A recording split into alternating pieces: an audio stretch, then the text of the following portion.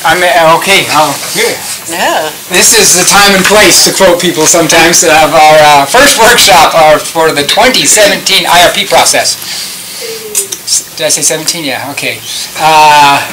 And I do think it may be wise, because we have a few people that people might not know who it is. Tomorrow we may have more that are involved than some of you know. But today, at least for Vaughn's benefit, I want to be able to have him at least know some of the names that I've said, and he'll go, oh, that's who that is. No, anyway, let's introduce ourselves. I'm Barry McKay with Questar, and I'm working in the regulatory area. Vaughn Shostak, working operations. Devin Wheelwright with division. Jennifer Clark with Questar, I do legal work. Evan Mengelson with the office. Bela Vostok, also with the office. Peter Ashcroft with the Office of Energy Development. Another office. Another one. Dan Moore with the PSC. It's calling you out. Jordan White, PSC. Dave Clark, PSC. John Harvey, commission staff. Eric Martinson, Commission Staff. Sherry Vance, commission staff. Will Schwarzenbach, gas supply, Questar Gas. Tina Fast, Office of Gas Supply. Abby Thomas, Questar Engineering. Excellent. Carolyn Roll, Division. Carol Ravel, PSC. Thank you. And we've got Abby and Vaughn are actually going to be participating and sharing a few things that we're reporting on today. And I think we may have a few more from our regulatory group. And I don't know if, do we have anybody on the phone, or do we know? Danny Martinez is supposed to be calling in, but Okay. I don't think he has yet.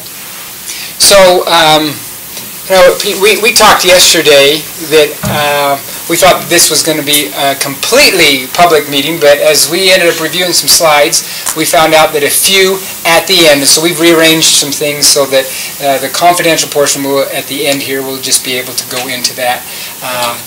But that said, I think most of this you're going to be able to ask questions as we go, and we wanted to first of all mention the Commission sent out notice on this. We're having our February 1 meeting obviously right now. We've got the next one scheduled at the end. Forgot to mention, would you like to introduce yourself, Colleen?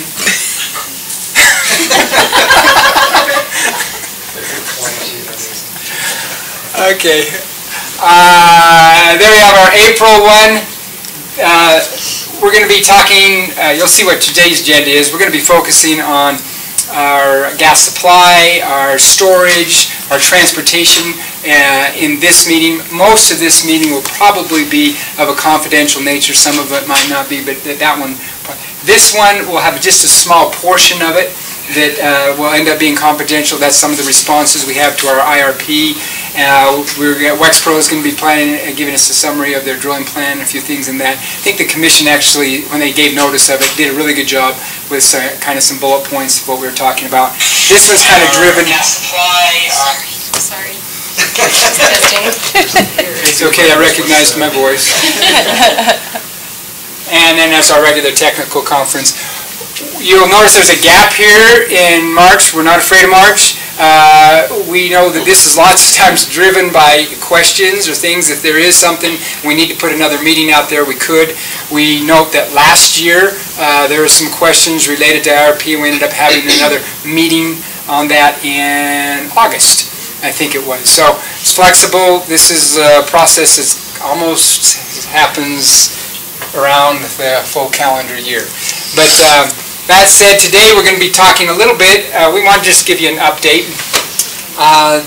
We laugh, but the best news, I think, of the merger integration is I'm still employed. I'm feeling really good about it. I don't know about the rest of the people, but no. Actually, it's moving along very well. We have had a voluntary option for severance that actually had people choosing to say they'd like to move forward with retirement, and actually had a higher number than anticipated. That is actually in the numbers that it was offered to, and who took that will be in the first merger integration report. The reason I know all of that is that Wyoming, for some reason, the only place that we weren't totally synced up with Utah and Wyoming was they wanted that first report in January. Utah wanted it after the first quarter. It actually makes a little bit more sense because it'll be better organized by the time we file it here in Utah. But Colleen? Should we clarify that that was for shared services employees, not for... Good point.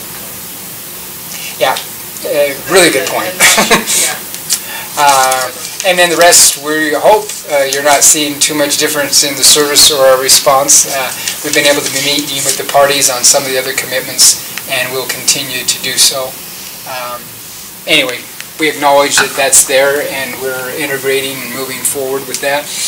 We're going to review the commission order here that was just issued here at the end of the last quarter, IRP standards and guidelines. I have a habit of forgetting those. Carol does a really good job of helping me remember, and we're going to actually do better because I found out it was part of last year's presentation too. And then we got our appliance survey that Abby's going to be discussing here and the results that we did in 2016. Some of you may remember that we did a similar study back in about 2006, 2007. Wanted to give you an update on that. And then we've got Vaughn and Will here that will talk about our January 6th weather event. This is totally interactive, so if there's a pause button and you want to ask questions or something's not making sense, stop us. There's really just two specific things that I lifted, and I could be found to be incorrect, but coming out of the Commission's order, they encourage us to continue to monitor the heat pump trends, particularly as it related to the peak day and cost recovery. Some of you may remember that we actually reported on heat pumps this last year as an item that we had tagged. We were asked to do a presentation on that. We did in our May meeting. We're encouraged to continue to monitor that. We aren't seeing a lot in it. That will be written up in the report. If things change, I think that's what the direction was. We should report on it.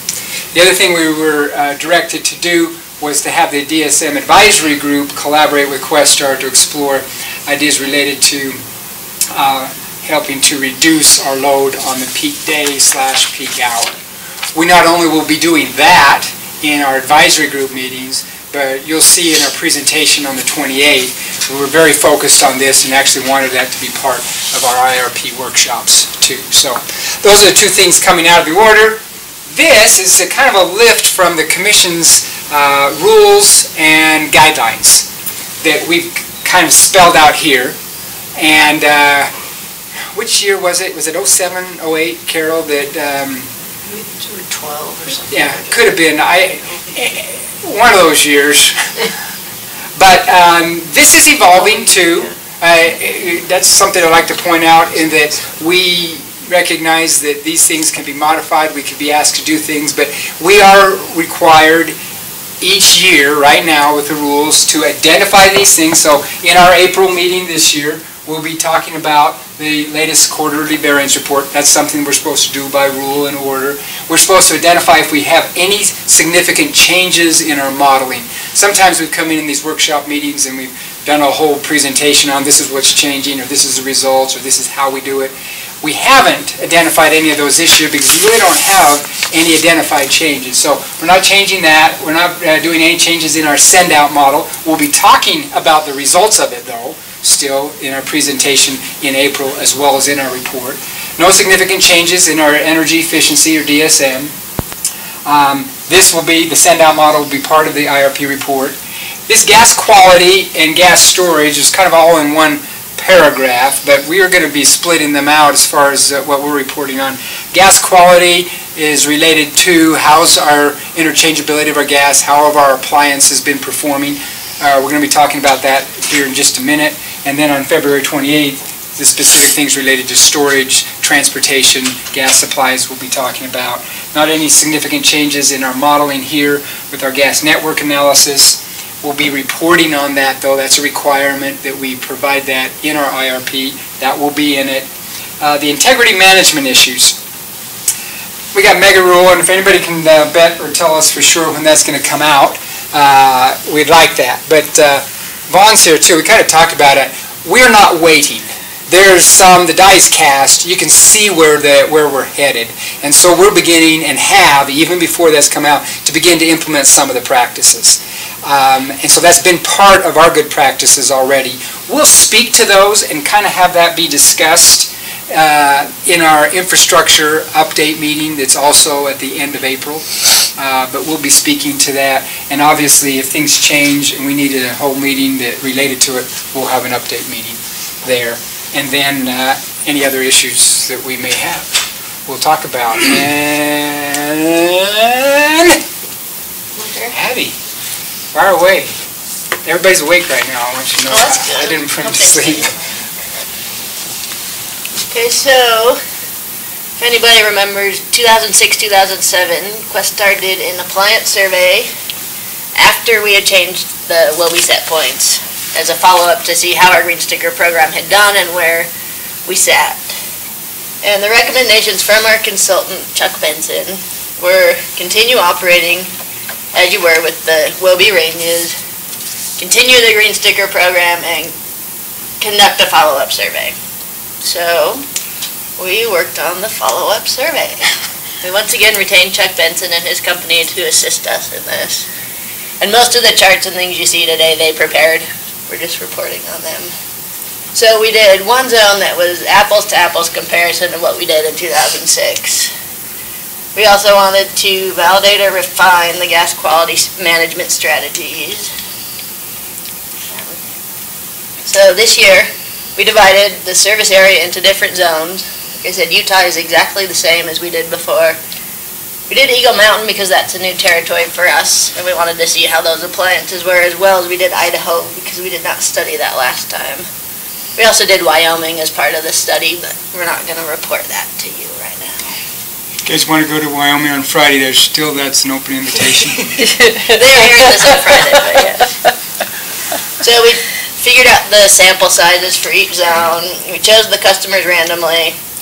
And we held a technician, Chuck Benson came out and trained the technicians on exactly how he wanted them to take all the measurements so that it was consistent. We collected a lot of data. If we went into one home, we checked every gas appliance they had for all of these different things. So they did a handful that were just data you could see, and then a bunch of things that you had to measure. Flow rate, pressure, CO, things like that. Now, this isn't done overnight. Our challenge with this one is that because we wanted to be able to draw conclusions from it, it had to be random, and therefore we had to draw the sample. And so when people blew us off or said jam it, we had to keep following back up with them. And when we finally realized that they would not respond and we couldn't get into their home, we had to go to the next one that had already been randomly chosen. We couldn't just go next door neighbor. And so it was a little more challenge. Ron's people had to go and do that. I think Idaho and Evanston were probably the hardest. So, what we looked at was the population of appliances in each zone. How many furnaces were there? How many water heaters? The distribution there. We looked at how many had low CO emissions and the distribution of the AGA flame codes. We talk about this a lot if you guys are familiar. You want the nice blue flame, you don't want the yellow tips, and you don't want the really pointy blue flames. So, plus or minus 2 is where we want it. How did you define low CO emissions? We'll talk about that. So there is an ANSI standard for percent of CO emitted, and we use those for each type of appliance. And then there's this NYSERC interchangeability project team. We fund some NYSERC studies with R&D dollars, but the team is kind of the industry standard for key appliance population performance parameters. Meaning they will say, this many, if you have 5% of appliances that have bad CO readings, you're doing okay. Or if you have under 5, you're okay. They kind of set the benchmark for what's acceptable. So we compared our results to their. It's similar to, like, you can never have, I liken it, you never can get total full employment out there. I mean, if you get down to 1 or 2% that's unemployed, you're always going to have that many people moving between jobs. You're always going to have a certain number of appliances for whatever reasons when you go and do that in a given calendar year that are going to, just because of their age or whatever, not be in compliance. And so that's similar to the standard that they made. And like I said, our consultant prepared most of these today. So we'll dive right in. This is the Utah zone. Just pretty evident here. We have a lot of furnace and water heaters, and and a random assortment of other appliances. So I How want big of a sample? I think in Utah it was about 600. and total, we had our total over 1,000. Yeah, I think it was 1,000 or 1,200 almost. Yeah, and when we say Utah, I just want to help refresh everybody's memory. That's everybody in Utah except for Eagle Mountain. And the Eagle Mountain had not been in the previous one, so we carved them out. We're not going to carve out Eagle Mountain again in the future. They've been blended in with that. But to make it an apples to apples, we had to do that. But we did this so we could statistically draw the conclusions. And actually, if people want that detail, we do have all of that. We haven't necessarily prepared our slides in that manner, but that was some exciting moments as we decided sample size. Just two questions. Is the boiler different than, what's the difference between it? I think it's the end use. You know, the boiler does heat water, but it's not used for showers, I think is the main Oh, it's difference. not used, it wouldn't be like a furnace that's not... It's not like a forced air furnace. Right. Is that, the boiler is that? Or The boiler, furnace- yeah. Radiant heat. A boiler basically puts, you put heated water through your house, and that's how you get your Okay. heat. Okay, and the next one, the oven, is that a cooktop or is that the cooktop? Yeah, oven and range. Oh, it had to be He just both. called them oven. He just Okay. correlated. He hooked them together because usually they're the same. So one household could have several of those. Yes. Right? But they all had at least one, so you wouldn't be talking about. Exactly. Yep. The techs liked the houses that had 6 appliances because then they could get 6 appliances in one stuff. I'm shocked how few ovens. I was too. That's amazing. Electric isn't more even. Pardon? Electric isn't more even. You know, before the merger, he would have been offended by that statement, but it's okay now. It's energy, right? When they come out with a gas microwave, I may compare. I could never cook with electric. Actually, The real cooks want a gas stove or an electric oven. See, I have both, Is what I have- percentage of your customers? because I have 2 ovens and That's furnaces, what I've heard is the, we, as far as the new population, okay, we get new homes built, we're 98 plus. Okay, in the other areas, we're between 90 and 95 that have both space and water heat, which is amazing. As we compare ourselves with other AGA companies around the nation, there's a significant amount that, if they're in competition with the electric company, are fighting the electric water heat versus gas water heat. That we have that much that are dual is really a high thing, and I think it's a lot of our area has grown. In other words, we've got a big population, and we've done a really good job of getting those two stubbed out, I think, in the homes. It's far more efficient. We have far less emissions. I mean, you're going to hear me give a commercial for gas here, so I'll stop. But I was surprised that we didn't have more dryers. I mean, I started my career working for the electric company, but I had a gas dryer from the day I started. Newly married says I want a gas dryer because I knew of the cost. But obviously that is not what we're seeing in the industry. The other one, cooking, is I think moving up because people love the stovetop gas. We do not get very many ovens. Or microwaves. There's very few microwaves that are gas. Well, I'm curious, you said you had 1,000 in your sample, you only got 265. Oh, well, wait. You haven't seen everything. for all of our regions, we had 1,000. Yeah, for In the just whole... Utah, we had about 600. So why under Why do you 600 get furnaces? 600? Because we didn't go into 600 homes, we did 600 appliances in roughly 290 homes or so in Utah. Yeah. No, appliances. Better communication has just occurred. Okay, so in Utah, if you say, were appliances compliant or not, 3.9% had non-compliant CO emissions. That's the red over there. Based on what the NYSERC team said, if you're below 6%, you're doing well. So we're doing great in Utah. So the marginals here is still okay. Yes. But we categorize it as just, it's on the border, but it passes, it'd be fine, we don't reg tag it. And non-compliant, we don't red tag.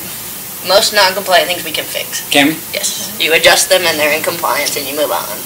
So is that an issue with the gas quality or just the appliance? No, it's just the appliance. Because we're doing very well on our gas interchangeability, but set points are only as good as people setting to those set points. And that's what we're checking is, are they setting to the set point? We don't have any intent of changing those anytime soon. Thankfully. Absolutely.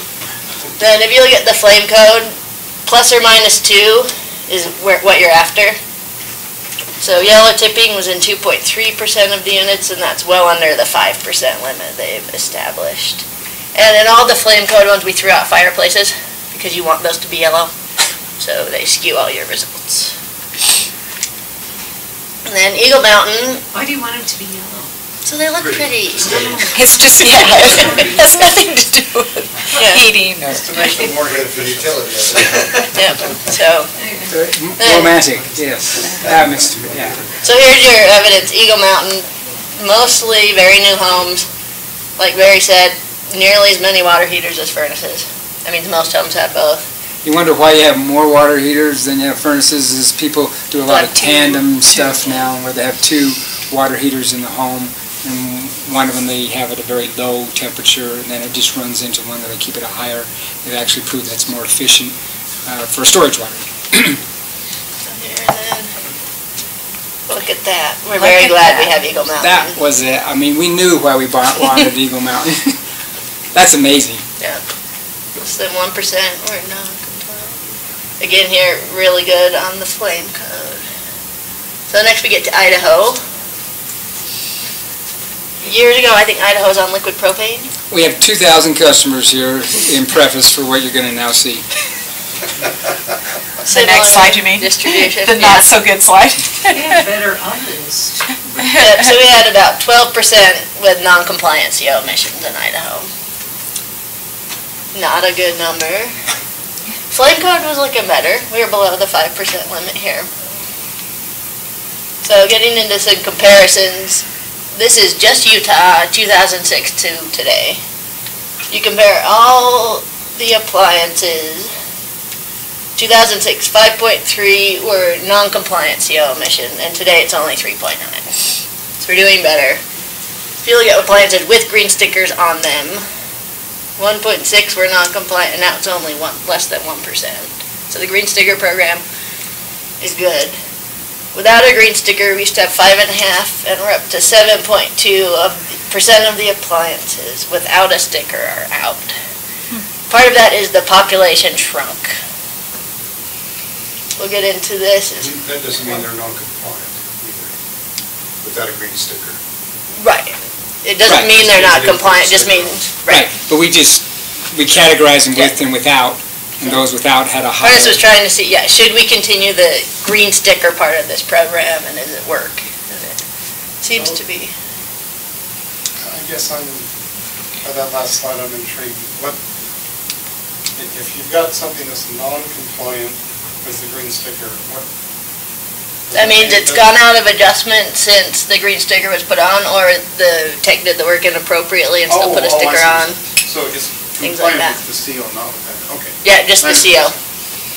So here now we'll just look at what has a sticker on it.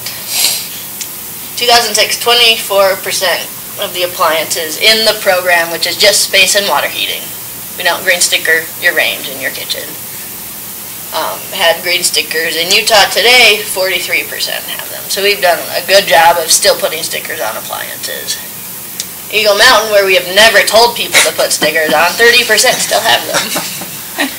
We take that to mean a lot of the same technicians are installing furnaces in Eagle Mountain as in Questar Gas previous areas. And in Idaho, where we have not really pushed the green sticker either, 10% had stickers on them. So what to do about Idaho? We looked into the notes the technicians made when they found things out of compliance, and overfiring was a big cause. And it's caused by the wrong orifice size or high manifold pressure. Both of these things can be adjusted by someone who's qualified and brought into range. So when our techs did the testing before they left, they would adjust the appliance. Is that oversized or undersized? Too big or too small? Overfiring is. Okay, it's too big. Yeah. big. Yeah, it's too big. You have to do this. Which could be, do propane orifices, are they bigger or smaller? They're smaller, much smaller. Okay, so That wouldn't have anything. No. wouldn't have anything to do with it, would it? There's one woman, someone fixed their stove because she wouldn't use it, because when it was before, it would turn her pots black. He goes, oh, it's been set for gas this whole time, and he lit it and it worked great. He goes, you fixed my stove. So here's some conclusions. These came directly from Chuck Benson. Utah is improving. The green sticker program is effective. We know about Idaho. And here's what he's recommended to us. Continue to manage gas supplies within the ranges. That's our plan. He always tells us notify commercial and industrial customers if you're going to have a significant change. We kind of did this with the biogas study we did before, where we didn't notify them because there won't be a big change, but we did get information from them to make sure we didn't cause a change that would impact them. I think we're doing well there. Continue emphasizing annual inspections. This is our plan. We've been pushing this with fall prep and all the advertising. Then in Idaho, use some proactive measures. One is share defined best practices with the service contractors. We're planning some meetings where we can invite them in, go over our list of what a good inspection is, remind them about duration. We have a new iPhone app that has the best practices in it, so you can look up right where you are and know exactly how to set something. So, make sure they know how to use that. yeah, some of you may remember, we actually, when we put together, and going way back to quote the Green Sticker Accord, but we brought in HVAC people from Park City to Utah County, all the way up and down the Wasatch Front, which is where we had a lot of focus. We didn't have anybody from Idaho, and looking back, that really helped to jumpstart, I think, our HVAC people knowing what that is. We're going to try to do the same thing with just Idaho. We thought that it would just be a spillover from Logan, but we're not seeing a problem necessarily in the Logan area, but we're going to try to specifically focus on that. Then his other suggestion was to consider incentives for homeowners getting these appliance checkups. So we're looking into some of that as well.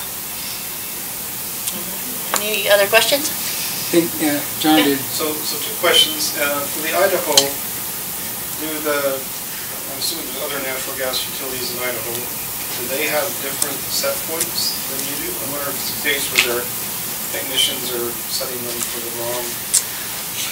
Yes, there's other gas companies in Idaho.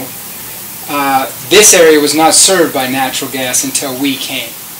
And it's small, it's far more oriented to the Cache Valley area than any other area in Idaho. Our assumption was that that's where their services would be coming from. We don't know if it's just one guy in town that went and did all of them or didn't necessarily have good training. We're getting the data. We're going to try to go out and discover that. But we don't necessarily think that it's some guy that's moved down here from Pocatello, which has gas from Intermountain Gas. Yeah, another thing it might be is a lot of do-it-yourself. And that's the other one. You drive to Home Depot, you buy a furnace, and you hook it up. Yeah, You go from there. they've done everything in that area for. But Maybe the phone app would help. if we get a properly trained person, we'll get good appliances. That's what we're seeing. It surprised us. I'll tell you this. I was surprised with this result because the other parts of our service territory, which has had gas, obviously, Eagle Mountain's a good example. Eagle Mountain didn't even exist until, what, 2000? 97. Okay, 1997 it started. Right, and it's going gangbusters. It's wonderful. But we did southbound in '87 when we went down to southern Utah. We've had very good results of appliances being properly set in those towns. So we just need to focus on it, and we'll do it. The other question was then what? I think I'm confused between two different slides. What percentages of furnaces, say on the Wasatch Front, would have a green sticker and be compliant? Oh, and be compliant?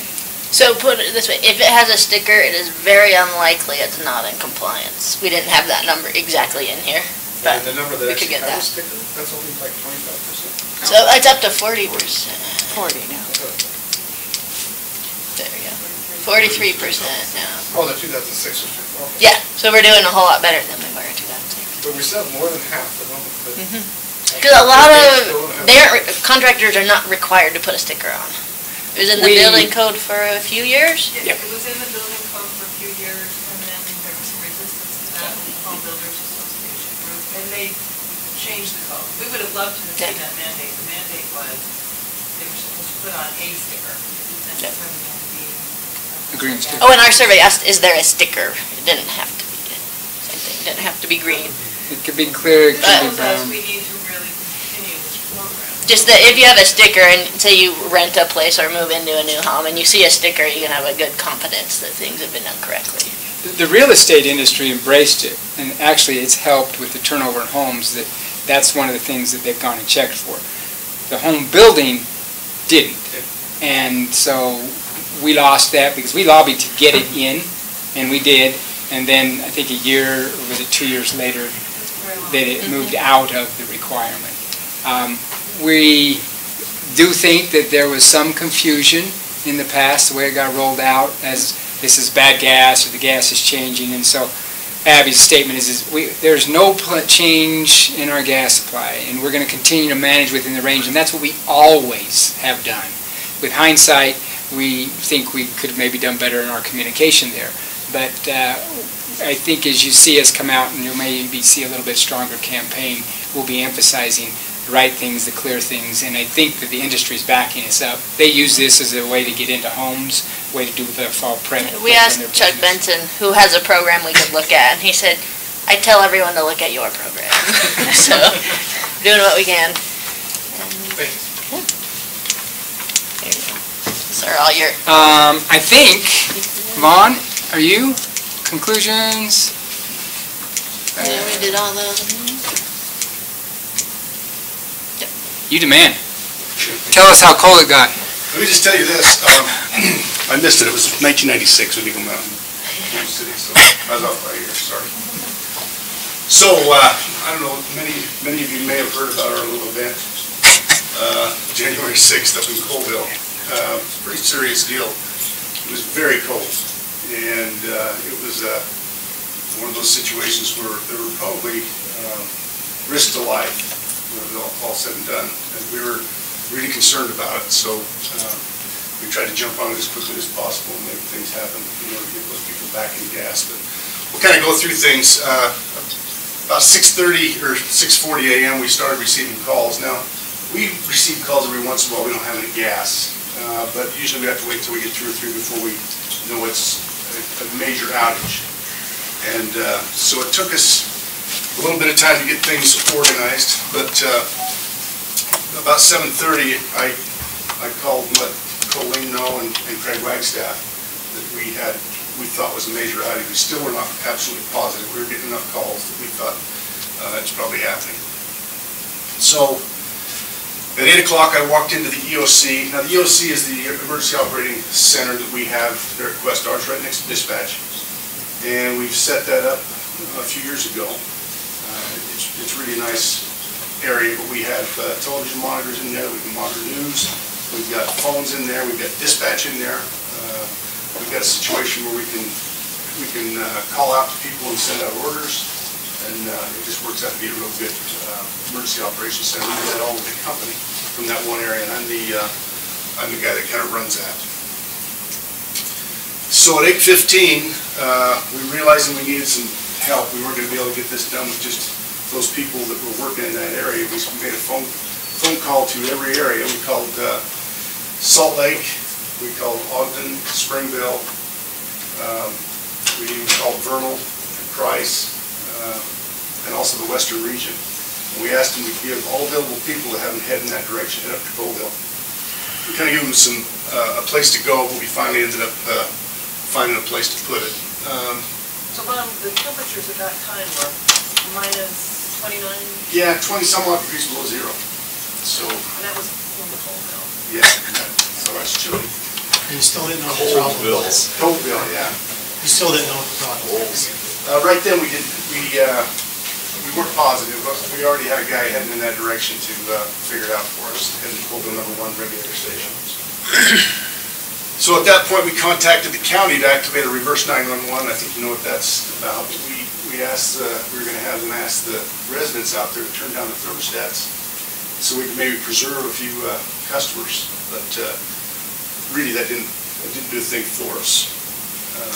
We finally ended up losing it. At 5:44, I decided, with the permission of Colleen and Craig, we do a complete shutdown. Now, The reason we do that, there's a very good reason. It's just not like the electric company or any power company across the United States. When we get the problem fixed, you turn it off or turn it on. It's not how it works. We have to go to each individual home and shut their meter off, each individual house. The reason being is if there's some gas in the line, and that gas is allowed to enter the house, there's certain safeties on home. So let's just say, in this particular case, gas went off for a period of time. We didn't actually lose everybody. We lost a good portion of it. We don't know how many we actually lost right off the bat. But we lost it to some, so we had to treat it like we lost everybody. So if there's gas in the home and the valve is on at the meter, each appliance is fitted with a safety item on their furnace and water heater. And what that safety item does is if the gas goes out, the flame goes out, and then there's gas reintroduced later, it won't let gas go past that safety. Unfortunately, we can't rely on that because every once in a while there'll be one that will fail and introduce gas into the house and into that appliance and it'll just go right into the house. Of course, there's vents there that'll help it go out, but we can't take that chance. So we have to shut every appliance off, or not every appliance, but every house meter off. So we have our employees going door to door and shutting off valves. But first, let me just quickly show you what we had in the way of a problem. We had this is the meter right here. So this is a Questar pipeline station. So the gas that's delivered to us is metered, so we can pay for it. That meter was the problem right there. And you see all this frost on here. That's normal. When we get a high volume of gas going through there, and it's being regulated, dropped in pressure, we'll get that freezing. But that wasn't the problem. This is the valve after we tore it apart. You look down in there, well, you can't look down in there, but that's inner workings. They have big fins, and they rotate, and that's how that gas is measured. So we had one of our employees up there, and he tore into it. And we didn't know the problem, what the result was at that point. We just knew on the outlet side of that meter, we were not getting any gas. So it stopped right there. That meter basically froze up. Is that your meter or is that Questar Pipeline's? Questar Pipeline's meter. And your guy was able to take it apart or? Yeah, and within a few minutes we had the thing changed out to a new meter as well. But anyway, that was the problem. That's what we discovered was the problem. Now, here's the other part of this. We had two-way feed into this area here, so you're thinking, well, you know, if you got two-way feed, we wouldn't lose everybody. Well, as Colleen said, it was over 20 below zero. The other side of that feed just was not enough to keep up with it. We just couldn't handle it. So we didn't lose everybody, but we lost enough. We didn't know who we lost, so we had to treat it as we lost everybody. So again, we got the shutdown order for the town of Colville. And also we sent everybody in our company. We made a deal with Flair Construction up there in Colville and used their area. Now in that building they've got, you can see, wait a minute, we lost that picture somehow. It's coming next. Okay, let me go by this thing here. I'm trying to do this by memory, it's not working. So North Summit High School, we selected that as kind of a place for people to go to perform if they had to. So we we're going to set up a CNG trailer there to make sure that ran all the time. And those CNG trailers are worth their weight in gold because we can do that. We can run that place independently of the gas system. Fortunately, nobody even came. Red Cross was involved in it as well, but everybody kind of just dealt with it. Put on a jacket. Hunkered down. A big jacket. And this is really neat. This is a neat picture here. This is Flair Construction's yard. They let us use that. They got a big auditorium in there where we could house all of our people and a sound system to where we could have a big meeting. But you can see these are all our trucks parked around there. There was quite a few trucks there. And I'll tell you what, I was really proud of our employees that day. They just came to work and did their job. So, at 11 a.m., we got on the telephone and they put that through their sound system up there in that office. And I basically did a JSA. The JSA is a job safety analysis. We just wanted to make sure they knew all the hazards that were out there. We identified those. We talked about dogs, how they can avoid them, that kind of stuff. Even though those dogs would be very cold. Doesn't matter, they're out there. We still get bit on cold days. So, we talked about all the hazards that we found out there, or we would find, and asked for questions. They participated, and we sent them to work. We felt like it was important to do that job safety analysis. So again, we started shutoffs about 11:25 in the morning.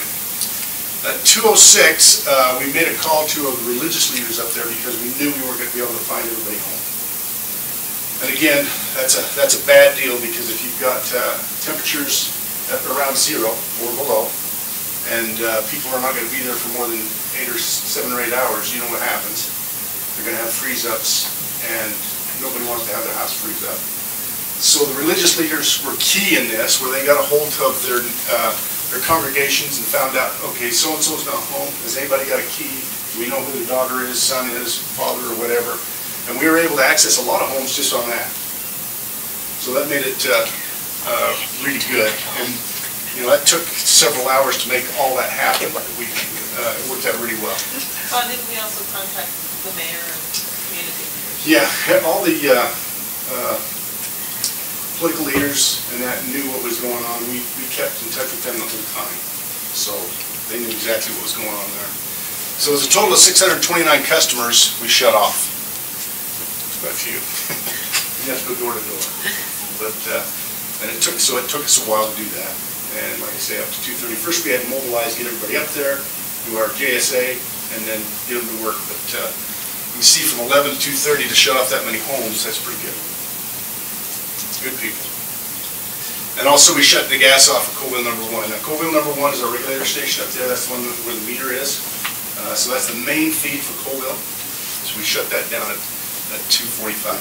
Actually, you're bringing it back on. Or, excuse me, I'm sorry. We turned it back on. Sorry. Okay, at 2:55, we brought everybody back into that same room and did another JSA. Talked to them about safety, make sure that they were all aware of the situation up there. Talked about being cold and what they needed to do, all those things. And then we turned them loose at 3:10 and said, let's go relight. And as you do this, everybody's, here's the other deal. We got to go knock on the door, find out if they're home. And if they're home, we go to the meter, we turn it on. And we go, first of all, we go in the house, we shut off all the appliances, we go outside, we turn the valve on, spot the meter, make sure there's no leaks in the fuel line. If there's any issues, then we got to fix them. Then we can go in and start relighting appliances. So it's not just, like I said, turn on a switch. It takes a lot of time. And at the very least, the very minimum, is 20 minutes per house. So, again, very proud of our employees. At 10 p.m. we had 95% of all of our customers back on up there. I had made a commitment at 10 o'clock to have them all done. I was wrong. Because we had quite a few that were not home that we had to get a hold of. So at 2 a.m. we finally had all the gas restored in the entire Colville area.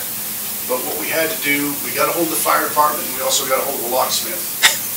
And yeah, this may sound horrible to some, but I'll tell you what, if you come home and your house is frozen up, it's not going to be too neat. But we hired a locksmith and got the fire department involved, so they were with us. We had the locksmith pick the lock.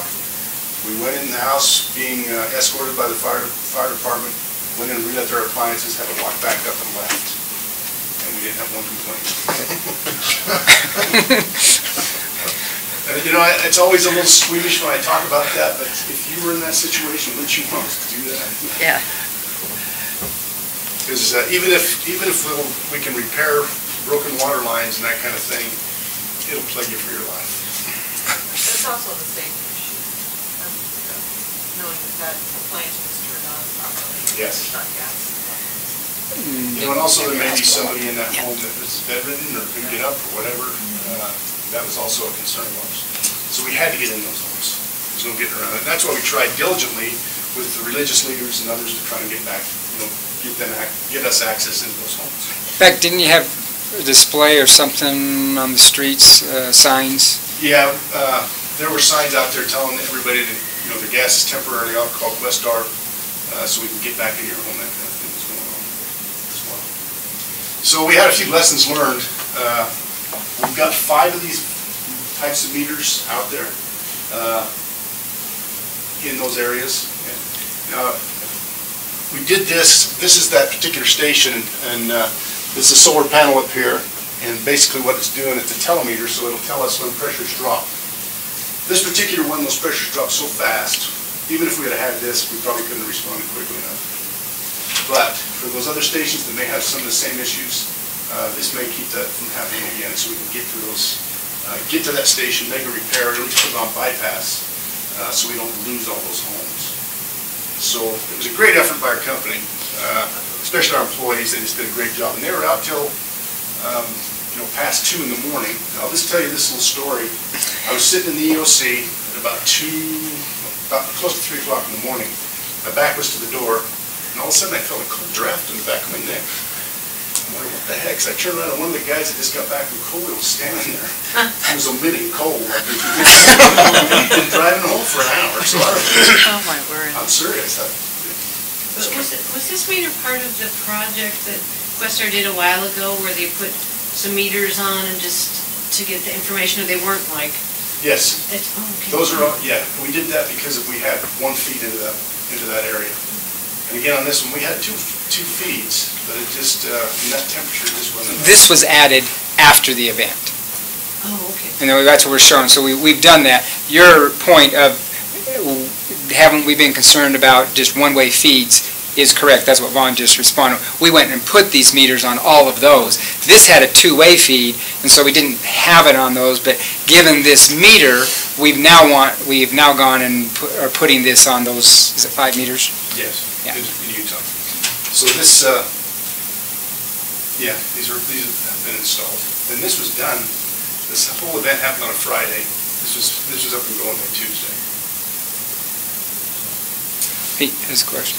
So is it right to understand that there wasn't a real malfunction of the meter, so there wasn't a defective meter in any way, it's just an inevitable risk that you run when the temperatures are really, really cold? Well, no. Well, let me tell you what happened here. No, it's Good question, and I failed to bring that up. So it was because of the cold, but it wasn't. So here's the answer. We had gas running through that pipeline faster, probably as fast as it's ever gone through. And as it does that, that pipe's been in the ground for years and years and years and years and years. There's stuff laying on the bottom of that pipe for a long, long time. Because of that high volume of gas going through that pipe, something got picked up, and the analysis we got from the people that analyzed this meter was something about an 1/8 in diameter hard steel thing went through that, got into those fins, took it out of timing, and it locked up.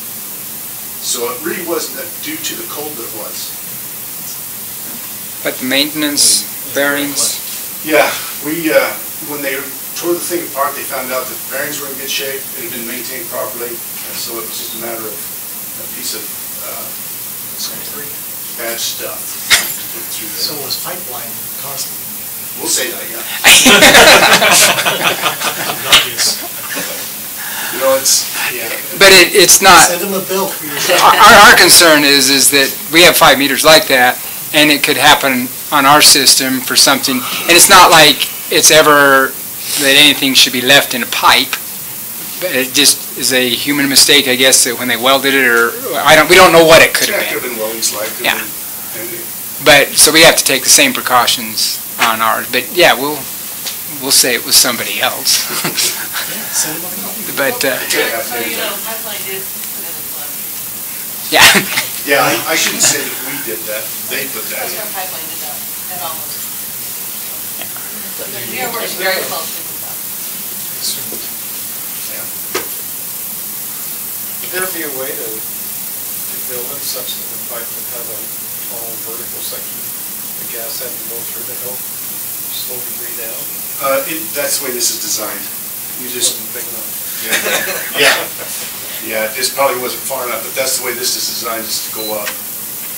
The meter's in a vertical position, so it had to go around and up in order to hit that.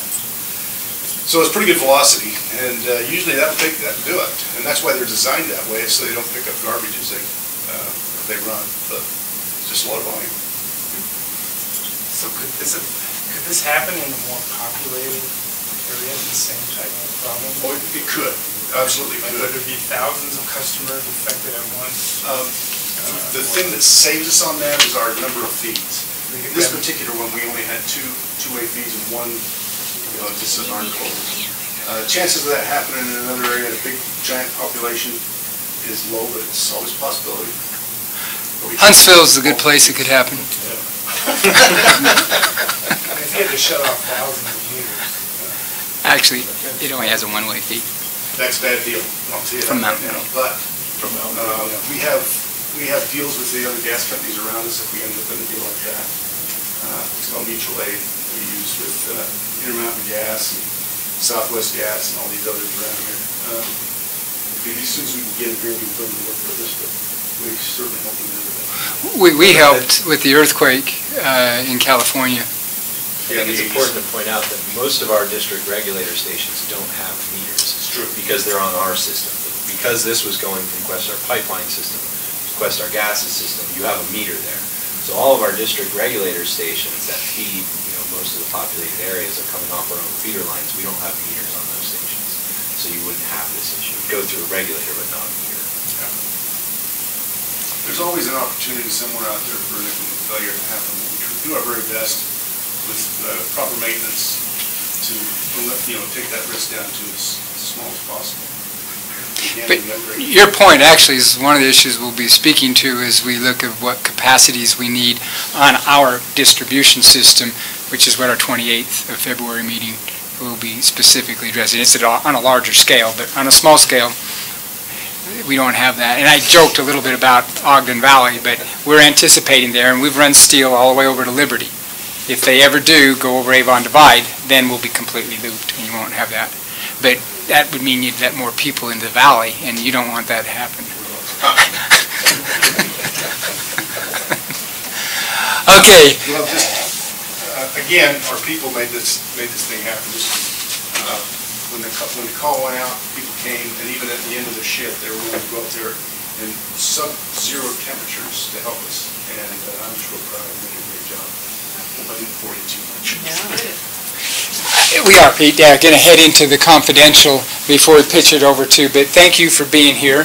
And we'll have this presentation in a redacted form of what, so you'll probably be able to see some of the things that we'll have on this, but most of these slides are going to be confidential, and then we'll also have a non-redacted form. Just before Pete leaves, you mentioned in the first slide that if there's other topics people want to talk about, should they just contact you and if you need another meeting? Yeah. No, this is probably getting worked on the commission's calendar, or anytime somebody has interest and they just want a one-on-one meeting too, or something they want to go through, we're happy to meet with them there. But if it's something that's beneficial for all to be aware of or have concerns on, we'd want to do that. So I don't know if we have anybody on, but if we've shut that off, that's the only thing. I think it was Danny, wasn't it?